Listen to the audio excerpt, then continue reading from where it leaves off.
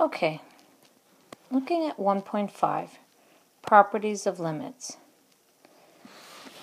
These properties we're looking at describe how limits can be separated or considered unique. For any real number a, suppose f at x and g of x have limits that exist at x equals a. So what that means is that we're going to assume that the limit of f at x and the limit of g of x exists. So the different properties involved include the first one, which is the limit as x approaches a of some constant k. So the limit as x approaches a of some constant k is equal to just k. And that's just the constant, because if you're taking as a number approaches a constant, the answer will always be a constant. And this is for any constant k. Now, the limit as x approaches a of x is actually just equal to a. And that makes sense. That as x approaches a of the function, and the function is just a line, y equals x, then that number will approach the same number. So therefore, it must equal a. Part 3. The limit as x approaches a of f at x plus or minus g of x. So you can think of this as a limit of a sum. The limit of a sum is equal to the sum of the individual limits.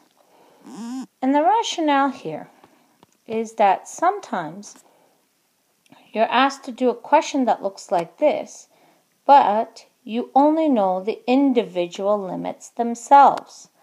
And so as a result, when you need to know the sum of a limit, you can take the limit of the individual parts and find the sum of the individual parts. Part 4. The limit as x approaches a of c times f at x. Now c is any constant c. So what that means is we can take any number times a function. So you can think of it as c being the coefficient or a common factor of the function. And what you can do is remove that common factor and just take the limit of the individual function. Next, and that's for any constant c. Another limit property includes the limit as x approaches a of f at x times g of x. So this is kind of like, think of it as the product law.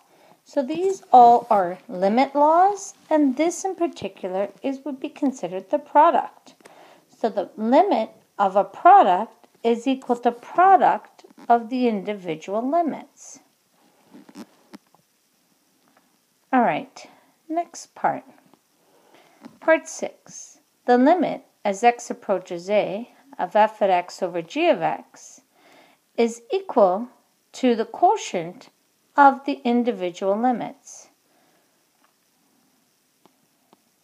So the limit of a quotient is equal to the quotient of the individual limits. Again, though, provided that the limit of x approaches a of g of x does not equal 0. Obviously, the denominator cannot equal 0. Part 7. The limit as x approaches a of f at x to the power of n is equal to limit as x approaches a of f at x at n. What that means is that when you take this particular, the limit of a power is equal to the limit of the base all raised to the exponent. And that's for any rational number n. Example. Let's look at an example to evaluate certain limits.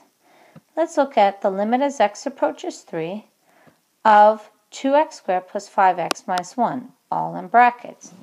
Note that when you have the limit of something that looks like this should be in brackets. You should have brackets around this whole thing. So instead of red, we should have this colored in black. It's the limit of the whole thing. Well, that equals the limit of the parts. And if you know the limit of the parts, it equals the limit of the whole thing put together. Turns out, the answer turns out to be 32. Now for that question, you could easily have just substituted 2 times 3 squared plus 5 times 3 minus 1. You could have done that all in one step, folks. You did not need to separate them. But remember, there needs to be brackets. Otherwise, the limit only affects what's right before it. So, for example, if we had this bracket removed, what that would mean, if we had this bracket removed, what that will mean is that, just quickly, if we had that bracket removed, the limit would only be to 2x squared.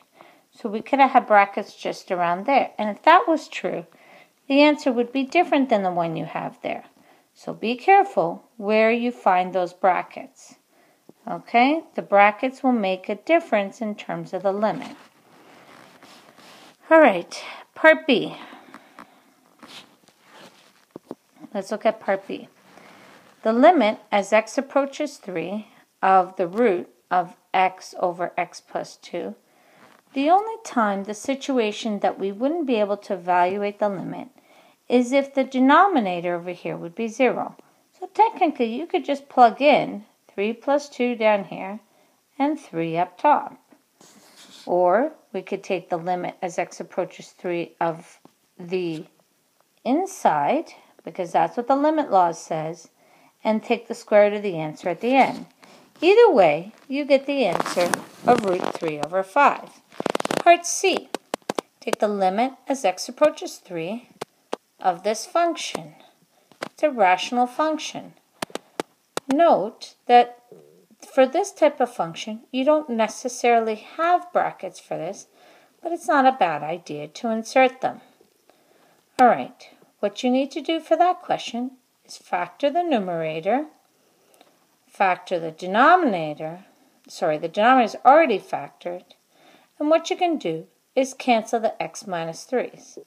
And you get the limit as x approaches 3 of x plus 5. And that answer is going to be 8. Why is that the answer 8? Well, in the beginning, the reason why we couldn't just plug it in is if I plugged it in here, I would get 3 minus 3, which gives us 0. So the only way that we could get a possible answer is if we factored the numerator, canceled these guys, which they get canceled nicely, you end up with an answer of x plus 5. So we're taking the limit as x approaches 3 of x plus 5. So then we plug in the 3 for x, and you get 8. So the answer to C is 8. Let's go on to D. So here's the question. This is the question you're given. What automatically is the problem is this x on the bottom. In order to do that, we need an x up top to cancel with this x on the bottom. The way to do that is to see what we can do at the top. Here, folks, we have root x plus 4 minus 2. What we can do here is rationalize the numerator in this case. Multiply by that magic 1. That magic 1 is going to be root x plus 4 plus 2 over root x plus 4 plus 2. So it's our magic 1. But the beauty of that is that our magic 1, our numerators, are difference of squares. So the answer that we get here is limit as x approaches 0 of x plus 4 minus 4 all over x times that denominator. Do me a favor, folks. Please do not expand this. Leave it the way it is so that there are no errors. The reason why is eventually this x is going to be canceled. So in order to cancel it, it's got to be separated. It's got to remain separated. What do you get? You get x on the top, x times that bracket on the bottom, Those x's should cancel.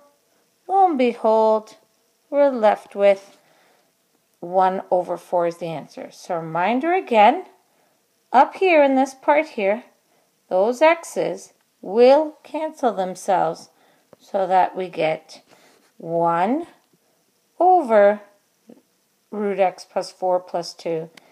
And you're going to plug in 0 in here. So 0 plus 4 is 4. Square root of 4 is 2. 2 plus 2 is 4. The answer here is 1/4. All right, limit for the next one. This one is a little bit tougher. What we're going to do is we're going to go to the next video to answer this question. See you in the next video.